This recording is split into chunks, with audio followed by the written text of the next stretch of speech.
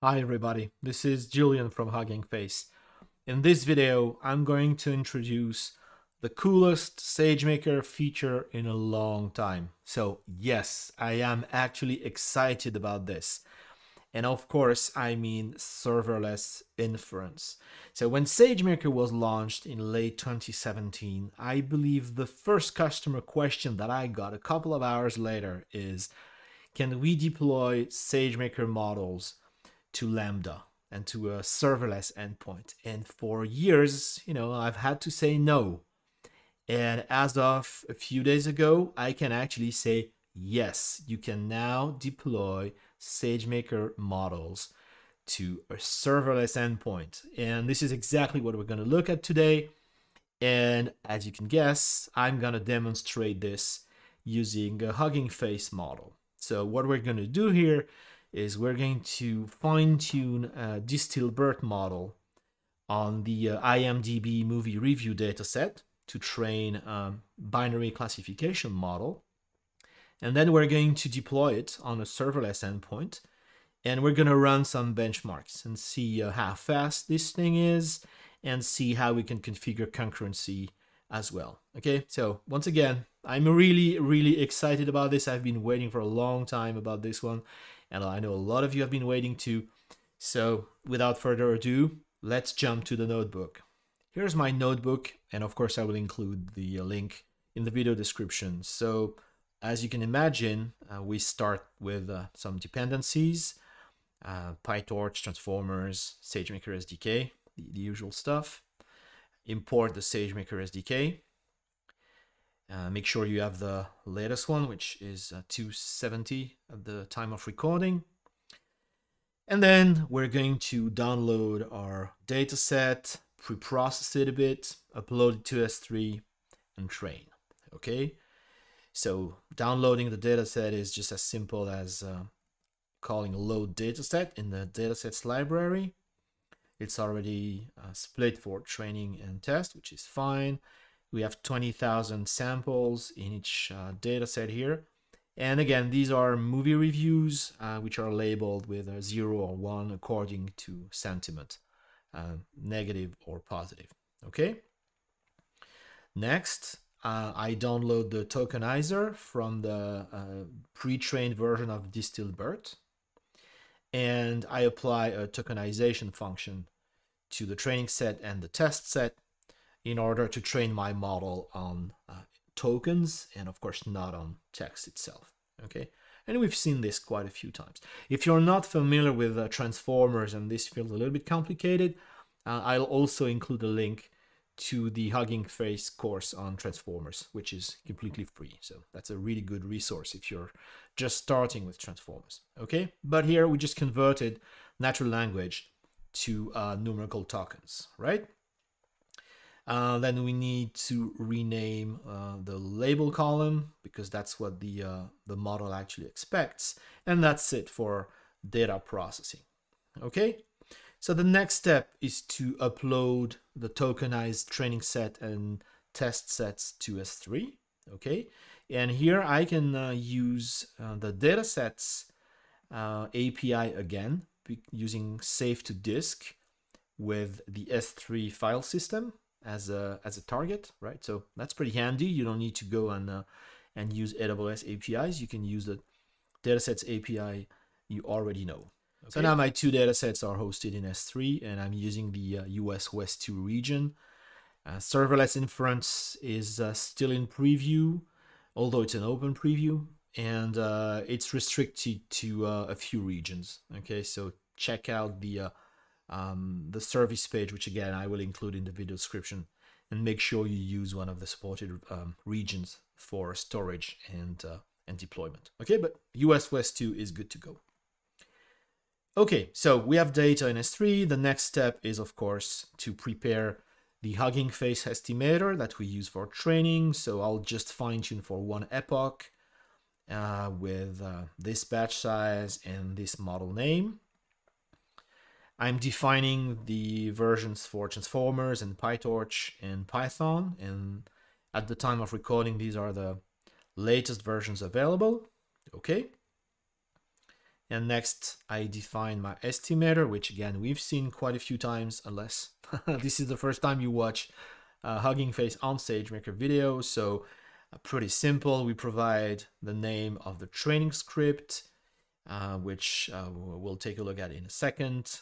Hyperparameters, those software versions, the instance type that we like to train on. So here I'm using a P3 GPU instance, only one of them, that's enough for one epoch. And to optimize cost, I'm also setting up managed spot training. So SageMaker will try to grab a spot instance of that instance type and setting a max waiting time of 1 hour, although you never wait really, and a max runtime of 1 hour as well. Okay, but this will only run for a few minutes. Okay, so nothing special here. This is the Hugging Face estimator as you would use it for any training job. Okay, I won't spend too much time on the training script. You can take a look at it in the in the repo. I haven't changed anything here. So bottom line, you can bring your Hugging Face script as is. It doesn't need any modification to be deployed on a serverless endpoint. Okay, so we grab hyperparameters and dataset locations. We load the datasets from their S3 locations, set up training arguments, the trainer based on the model and the tokenizer that we defined, right? And then we just go and train and run evaluation, save results to a text file, save the model to a well-known location. So again, this is vanilla Hugging Face on SageMaker, no change at all. Okay, and feel free to take a look, and if you have questions, you can always ask questions in the comments. Okay. Right, so we have the estimator, and we call fit to actually launch the training job. Okay, and we see all the usual stuff in the log, right? So we see the pre-trained model being downloaded, and then we see the tokenizer being downloaded, and then the training job starts. And of course, we'll see the evaluation, and let's get all the way to the end, right? Where we should see the model being saved and how long this lasted. Okay, yes, so we see the tokenizer, the model being saved. And so the training job lasted for just 1,001 seconds. That's about 16 minutes. But we're only billed for 300 seconds, so that's 5 minutes. Because thanks to managed spot training, we got a sweet discount of 70%, right? And there was no waiting time at all for that spot instance. Okay, so if you're not familiar, just go and read about managed spot training on SageMaker, which is just an option. Again, you need to set in the estimator, and you can save 70%. So that's pretty sweet. It's worth reading about. Okay. Right, so now the model is trained, and we have the model artifact in S3, okay? And the next step is to go and deploy. As mentioned before, serverless inference for SageMaker is still in preview, although it's an open preview, so you don't need to sign up for anything. You can just go and use it in one of the supported regions. It comes with a few restrictions, and one of them is that it's not yet supported in the Python SageMaker SDK. So we have to use Boto3 to create the endpoint. But, if you've never seen this before, it's a little more work than call, deploy on the estimator, but it's not a lot of work. So don't worry about it. We're going to cover those steps. Okay. So we're going to create the model. We're going to create the endpoint configuration. We're going to create the endpoint itself. And once we're done with that, we can go and predict and run some testing. Okay, so let's get started. So as mentioned, we need to import Boto3. We'll need a SageMaker client to create those resources, and we'll need the SageMaker runtime clients for prediction. Okay, So to make sure I have unique names for everything, I'm just adding a timestamp to the model name, the endpoint name, and the endpoint configuration name, right? Makes it simple to run this notebook many different times. And the next step is to create the model. So as I've complained about so many times, it's a terrible name, calling that API create model, but that's the name. And, we have to live with it. It's not really creating everything. We train the model early on. So fine, we do have the model in S3. So if you ask me, it's created already. So what this create model API really does, it's gonna register, so to speak, the model in SageMaker so that we can see it here, right? In the console, we see this model resource that is actually pointing to the artifact, but it's not creating a model. It's really registering a model. Okay, so just want to make that clear.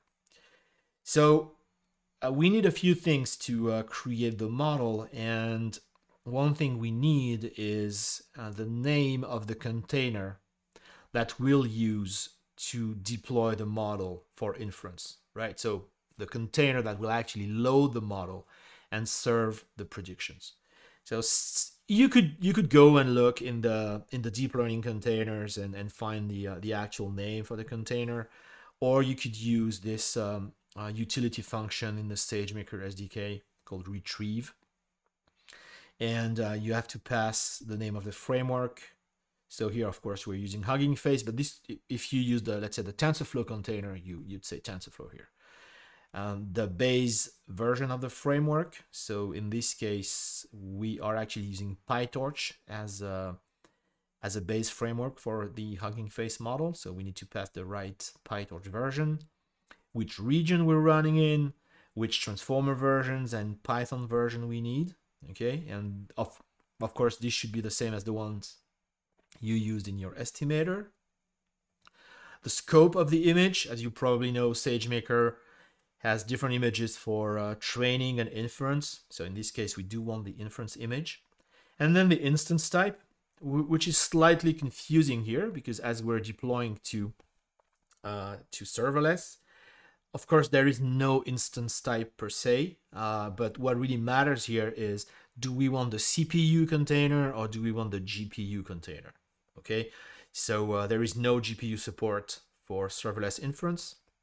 So we just want to make sure we pass a CPU instance type so that this API understands, oh yeah, okay, you want the CPU container, but it could be M5 large or C5 something, it would still be the same container. Okay, and so we see the name of that image, right? So it's in US West 2, it's the Hugging Face PyTorch inference container, version 1.91 for PyTorch, 4.12.3 for transformers.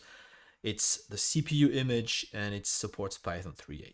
Okay, again, you could find the list of all the images in the deep learning containers configuration, but if you don't want to be bothered, you can use this to figure it out. Okay, so it's a shortcut. All right, so now we can actually create the model passing a name, right, which we created, information on the container, so the name of the image, the mode, so here we're deploying a single model. We cannot deploy multi-model serverless endpoints, maybe later. And of course, we need to pass the location of the model artifact in S3, okay, which we got from the estimator above, right here.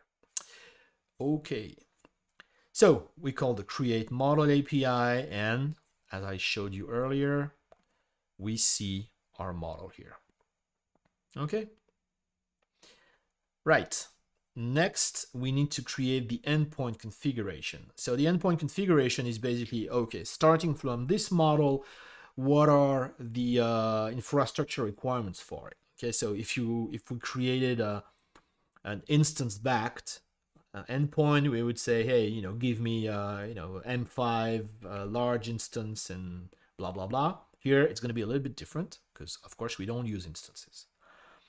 So we create the config, we give it a name, we define production variants. So in SageMaker, you can actually deploy multiple model variants on the same endpoint, for example, to do A/B testing. Again, this is not supported in the preview, so we can only deploy a single variant. Okay? And that's, of course, the model we trained. So we point at the model we created just in the previous cell, and then we pass the serverless config, which has the memory size, and we can go from, I believe, 1 gigabyte to 6 gigabytes, and the level of concurrency that we expect from 1 to 40, if I'm not mistaken. Okay, so these are the current parameters for the preview.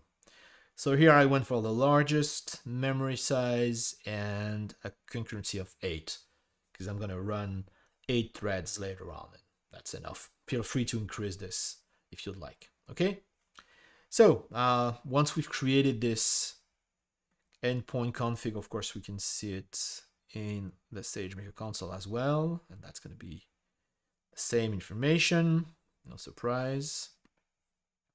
And now we can go and create the endpoint itself, and that's a super simple operation. We name the endpoint and we give it the endpoint config that we just created.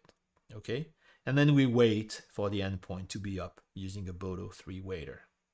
So if you're not used to using Boto 3 APIs to do this stuff, now you know what happens when you actually call deploy on the Hugging Face or any other estimator. So the deploy API in the Python SageMaker SDK is equivalent to create model, create endpoint configuration, and create endpoint, right? So it's a very nice shortcut, but again, we don't have that for the preview. It's certainly coming soon, okay? But the logic is still the same. So we wait for a little bit and it says in service. So if I'm going now to the endpoints section here, we see we have a serverless endpoint and it says in service, which is quite promising. Okay, so please note that it still says real-time endpoint. It doesn't say serverless endpoint. So yeah, there's no different name here, right? And we can see all the other stuff. Good. So now the endpoint is up and it's time to invoke it. And that's pretty simple too. So let's do that. Let's invoke the endpoint. And this section of the notebook is actually independent from what we've done so far. So you can go and reuse it if you have existing model artifacts or an existing endpoint. Just define those variables here and you can reuse them. Okay. So I've got a couple of samples. I have a movie review of my own, which has 16 tokens, I believe. Yeah, sorry, Jar Jar. And I have a longer movie review that I got from the web. It's 250 tokens. Okay.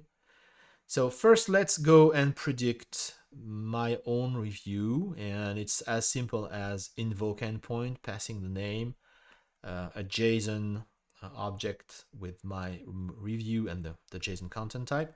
And I'm measuring the invocation time, printing it, and printing the prediction as well. Let's run that. Okay, so this movie is quite obviously very negative, as I believe all Phantom Menace reviews should be. That's just me. And we see the invocation time. So that's about 155 milliseconds.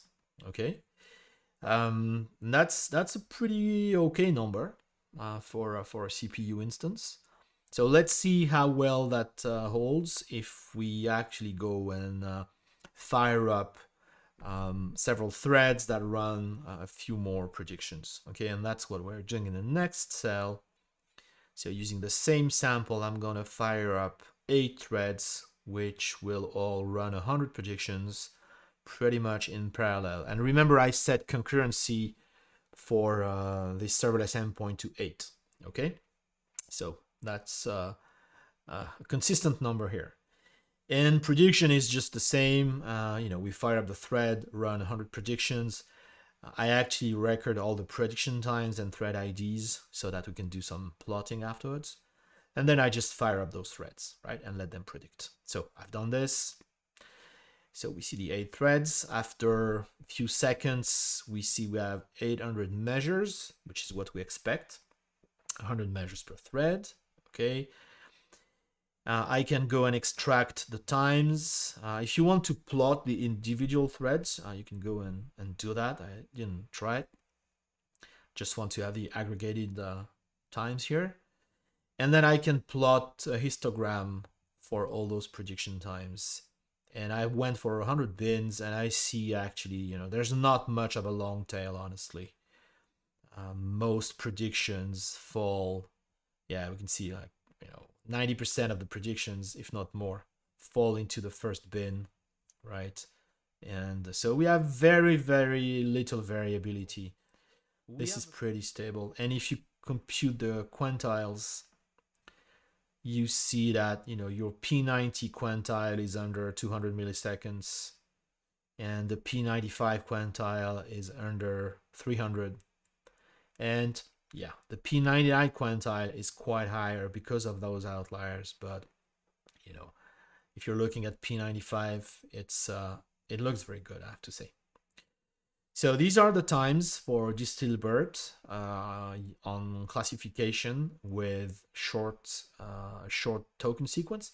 So let me run the same example with the longer tokens, and we'll see those times. Okay.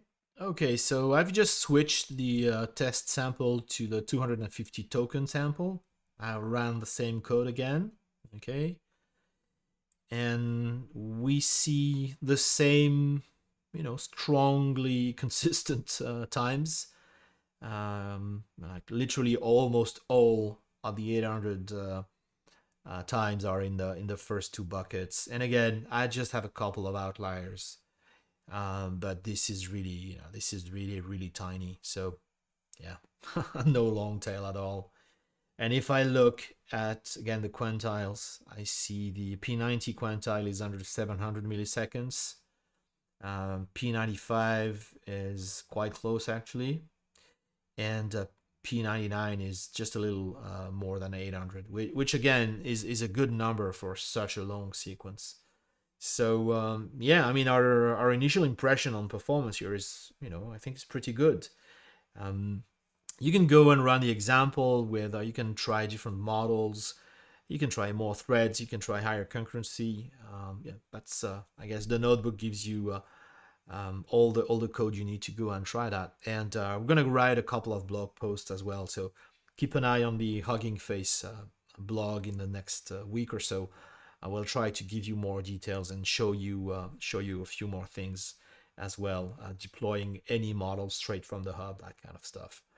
But I think here you got a good notebook to go and experiment, right? And when you're done, as always, you should go and clean up everything, right? Which you can easily do with those 3 APIs below: delete endpoint config, and delete model. Okay. So there's one more question we need to answer, and that's cold start. So cold start is how long does it take for the first prediction when the endpoint is cold, when the model hasn't been loaded, which is a lambda feature, right? The first time you hit a lambda function, it actually takes a little while to spin up and process whatever data you're sending to it. So the number I've seen here is 25 seconds, but I want to make it clear, this is with this single example, this is probably tied to model size. So smaller models would probably load faster, bigger models would probably load longer. But again, what I've seen here is 25 seconds. So the first hit takes 25 seconds, and then you'll see the numbers that I've shown you, right? But go and run your own benchmarks. You know, this notebook makes it pretty simple, I think. It's a really cool feature. You know, that's my conclusion. I'm really, really happy we have this now. It's easy to set up. It'll be easier once we have the Python SDK. It scales pretty nicely, as I can see here. The prediction times are consistent with what we would get on CPU instances. So yeah, it's in preview. It's not in all regions, and you have to use Boto 3, but it's already quite cool. So yeah, sometimes I can be actually very, very happy about launches. That's not always the case if you've watched the other videos, but this one I really like. So well done and congratulations. I'm looking forward to seeing more. We'll keep working on this at Hugging Face. We have a few blog posts in the works trying to show you different ways to use this. So keep an eye on the Hugging Face blog in the next week or couple of weeks, and there should be more. Okay. Until then, thank you for watching. I hope you learned a few things. And until next time, keep learning.